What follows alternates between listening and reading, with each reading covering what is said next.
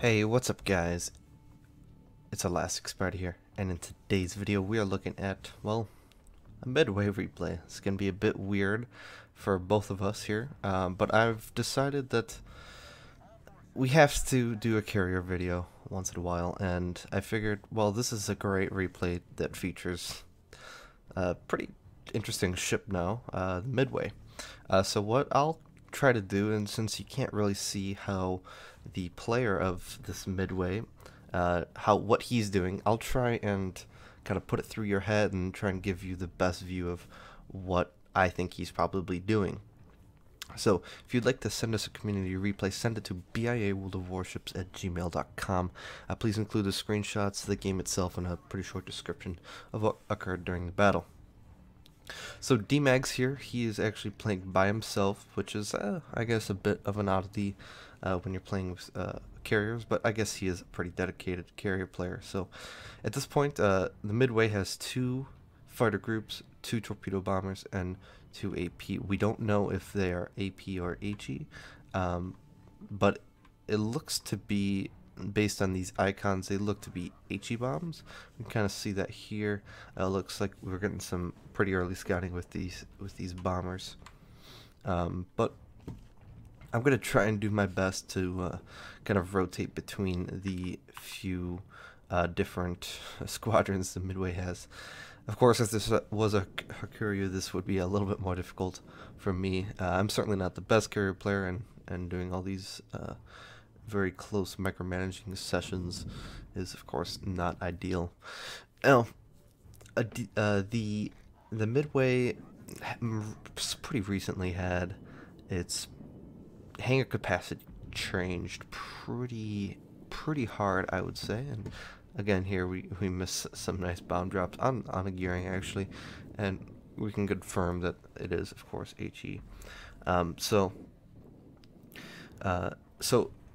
the Midway was very good in late game, in every aspect, whether it was,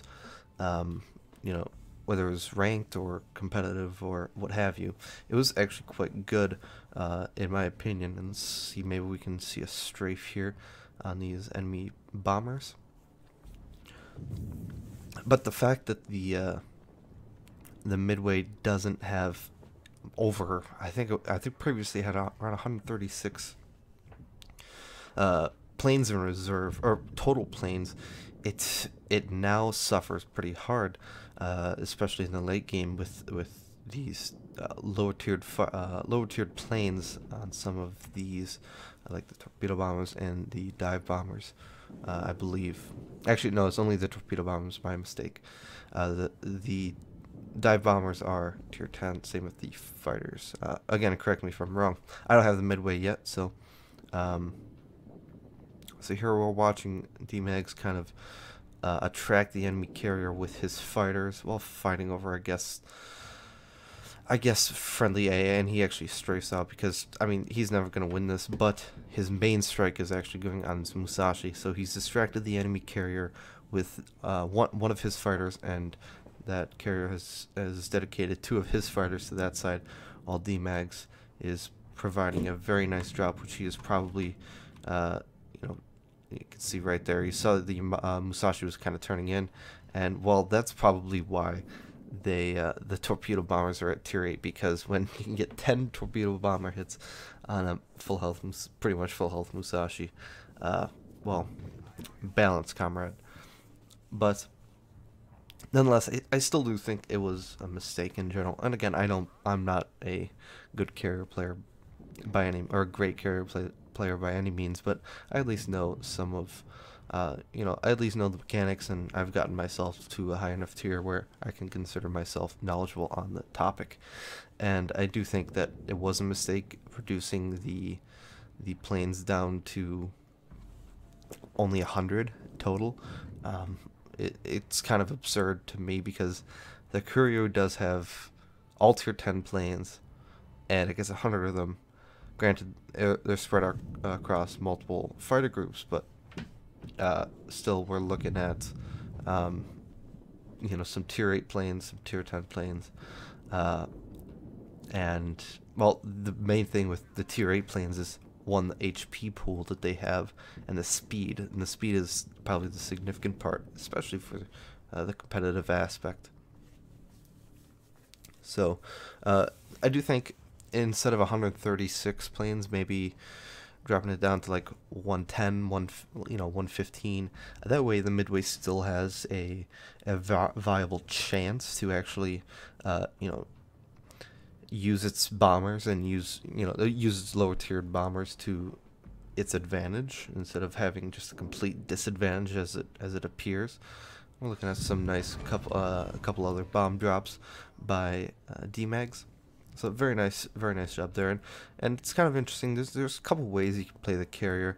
I don't know which one is most effective, but certainly I would always keep the torpedo bombers together because one, if you do come across a destroyer, you can cross drop, and with these Midway torpedo bombers, well, that is just ridiculous. We can see there 1, 2, 3, 4, 5, 6, 7, 8. It looks like 8 torpedo bombs, or yeah, torpedoes from one squadron each. And if you've got 8, if you got a total of 16 going together, well, not many destroyers are going to be able to outrun that or dodge that at the very least.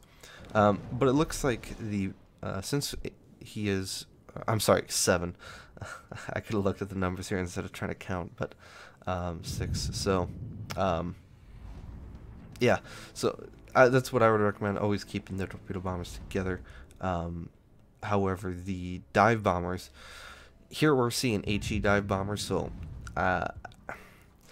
HE dive bombers you can kind of spread out and kind of work together with your torpedo bombers. Like we saw the HE bombers go into that and kill that Hindenburg practically. But I think for the most part you can kind of, if you're using HE bombs, you can kind of separate them. You can also use them for spotting, like use what I'll do a lot of times. And here's another nice drop by DMags. Very nice drop. Perfect range. Almost nothing you can do. Only missed 2, but I mean, there's not much you could do. That was a near perfect drop. The only thing that I would say is that, where was I going? You want to keep the torpedo bombers together. Dive bombers you can keep separate. Oh, what I typically like to do is actually have one dive bomber kind of float in the background. Like here, we see that there's a fighter group here. Now I would probably throw another bomber up here just to scout behind them. But that's just me personally, and then you can just use that other one to kind of aid your torpedo bombers, like this Yamato who took a lot of damage from those torpedo bombers. I would, send one of these bombers in to attack him. But of course, when you've got both your bomber squadrons, well, you can get that double fire that will end up killing this Yamato. So that's kind of a difference in play, a little bit, and that's completely okay. Now, if you are using AP bombs, I would definitely recommend keeping them together, and the reason being is because you want to go for that devastating strike potential on things like Des Moines, even with defensive AA up. If you do have the capacity to take out a ship at a given moment, why not increase your chances all that much, especially against things like a Des Moines or maybe like a Moskva or something like that. Or and this is just for tier 10, just because the Midway is at tier 10. But of course it could be anything lower, like a tier 9 or tier 10, whatever. So here we're gonna see again DMags using his fighter group to kind of strafe the enemy fighters and also the bombers as well. And I would expect to see him maybe strafe out again. However, it doesn't look like that's the case. I think he was more preoccupied with this drop, which again is a very nice drop.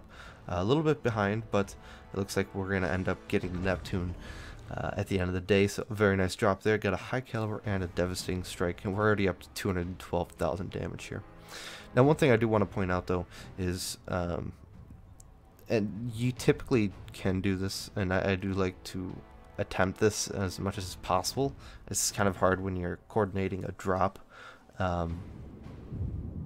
when you're coordinating a drop and trying to strike the enemy planes, and with a CVUI lag and just overall just poor efficiency, I want to say, of the switching between the different fighter groups. It is a bit difficult, but basically my point is, if you've got a locked up fighter group, and in this case we only had like 1 or 2 fighters, so it probably wasn't worth it. But if you have your fighter locked up with the enemy fighter, and there's bombers coming in from any which way, you can always strafe out now of the fighter engagement and actually take out some of those bomber heads. And the alternative to that is you take out those bombers, and then oops, we just missed a kill on the torpedoes here with the dive bomber squadron. It looks like we're probably going to get this one too. The alternative to that would, of course, be, or the added benefit of that would be the fact that now you're out of the fighter engagement and you still have fighters, being able to get used. Very nice strafe there. Baited the enemy fighters in and then strafed back at him. DMAX noticed that the fighter was just following him, and of course he baited them to follow him and then strafed back. And see, this would be a perfect situation, and look what DMAX does. He notices that there's a situation and he takes out nearly the entire torpedo bomber squadron. And even if this rune doesn't have defensive fire, he can probably shoot down at least 1 or 2 planes. And just for shits and giggles, he actually does strafe those other 2 bombers. And again, one thing that is, and look, good fighter management, strafing again, noticing that this carrier is not paying attention. Very, very nice play there by DMAX. Now here, I don't know what is more important. I would say probably striking the Chungmu is a little bit more important. He's kind of isolated, and taking all your torpedo bombers into a Missouri that has good AA and is somewhat protected with fighters. I probably would say that's a mistake, but it looks like DMAX will try to strike. Here's trying to again, this is a nice play. Using the low health fighters and the fighters with very little ammo, and coming in with your fighters with a lot of ammo and a lot of health, strafing out of this group and then strafing again with this group is a very important tactic to use. Now here we're seeing, of course, we're seeing some drops, maybe. No, just spotting. Or attempted spotting. So we should see a strafe here going in soon, and looks like we didn't? Maybe? Not too sure there. Another very, very nice drop by DMAX for another 30,000, and this is why the Midway torpedo bombers are just insane. And I think that is why Wargaming decided to nerf these. Nerf the Midway's hangar capacity, because of stuff like that. And in the Midway, especially if you have HE bombs, I think it is more important to actually sacrifice your bombers more than your torpedo bombers, just due to the fact that, well, when you can do about a 30k, if you drop correctly, a 30k salvo every 3-4 minutes with your torpedo bombers, well, I would take a full group of dive bombers for a 30k drop on this guy. Now here, just again, probably we're looking here, trying to spot maybe. I wasn't really sure what DMAX was doing there, but he allowed his Friedrich to get pretty low. But it looks like the Friedrich will be okay. He's healing, and I think it'll also be. Yeah, he does mention that. Sorry, he messed up. So just a bit of a mistake there. Probably just, well, he's been going on for 15 minutes, and a little bit stressful when he's on 262k damage. And but like I was saying earlier, we're spotting here with the empty dive bomber. The Midway is probably almost out of planes. We're looking at 51 planes shot down, and assuming the other team has been our team has been pretty good about, you know, using their AA. You know, this is the enemy carrier shouldn't have a lot of planes, so this is a nice tactic, and it's essential. This is what carriers are supposed to do. They're supposed to spot, and this is a classic tactic: dropping your dive bombers, and actually, you know, just scouting around. But of course, the problem with the Midway is the bombers actually can't run away. Not sure what happened there, but see here, good fighter management. Bit of mistake there. I think strafing with this, and then I think immediately coming in with the second bomber squadron, or fighter squadron rather, would have been better. You know, strafe with one and then cover with the second, so you get the dispersion aspect. But with the Friedrich on such low health, I don't know if it was actually viable.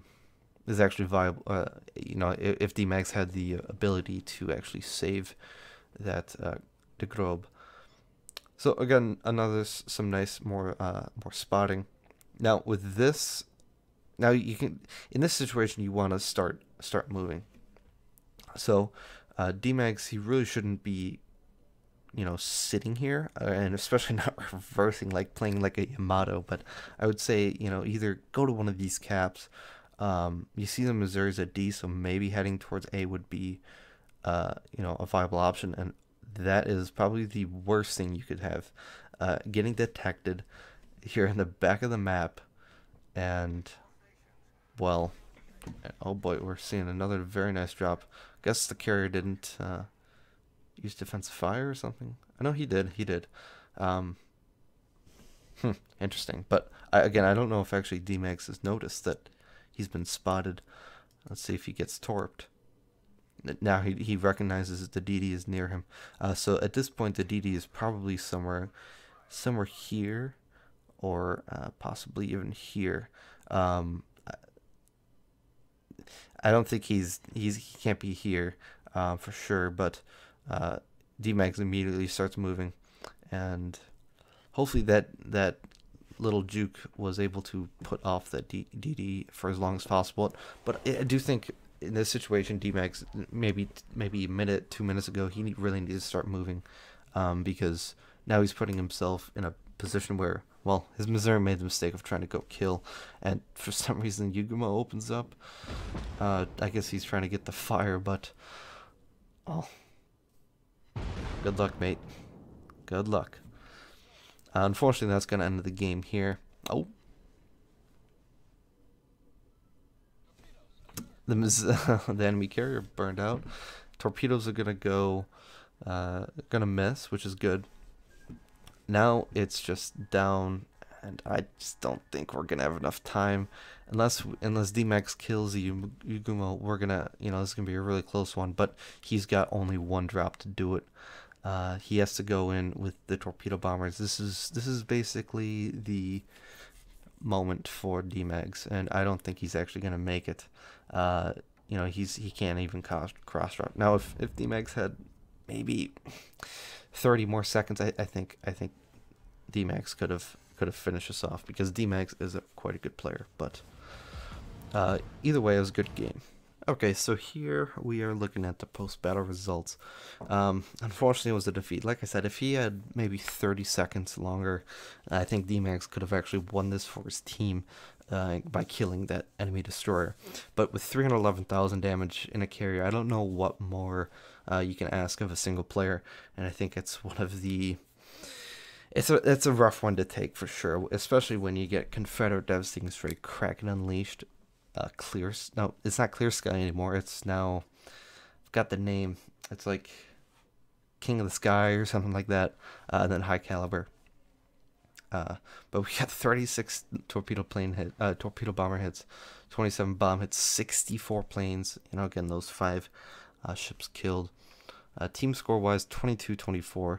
Had DMAX won, and well, let's put it this way: when you are on the losing team and you get more basic speed than the top earner on the enemy team, it's pretty safe to say that your team wasn't the best and they didn't coordinate the best.